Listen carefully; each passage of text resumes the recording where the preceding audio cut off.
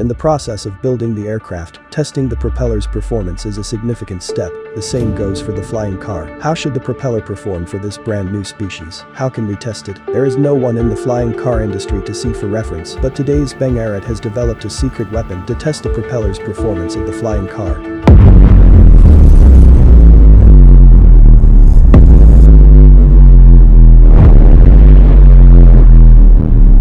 This 8-meter tall thing in the safety fence, consisting of the gantry, upper and lower towers, blades, motors, etc., is the secret weapon to test the performance of flying car propellers, the rotor test tower. Although the rotor tower has been used in the research and development of helicopter blades in various countries in the last century, it is the first time that it has been used in the flying car. Unlike the traditional rotor tower, the rotor tower of the flying car has been tried through a lot of new construction.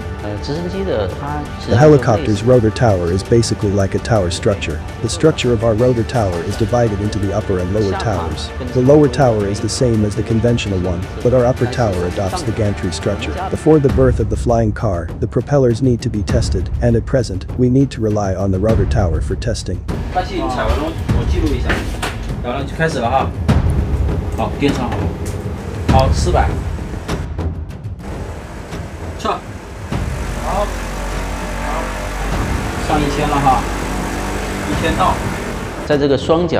During the simultaneous rotation of the two propellers, the speed in each working condition is from low to high. In this process, the corresponding parameters such as the pull, torque, rotating speed, power, etc. will be tested. Through this test, we actually verified that the performance of our propeller is in line with our current design requirements.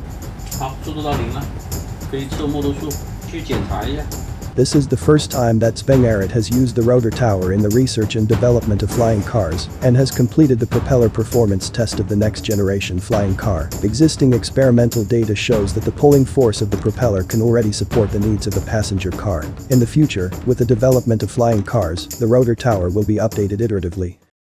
In the next episode, flight performance test.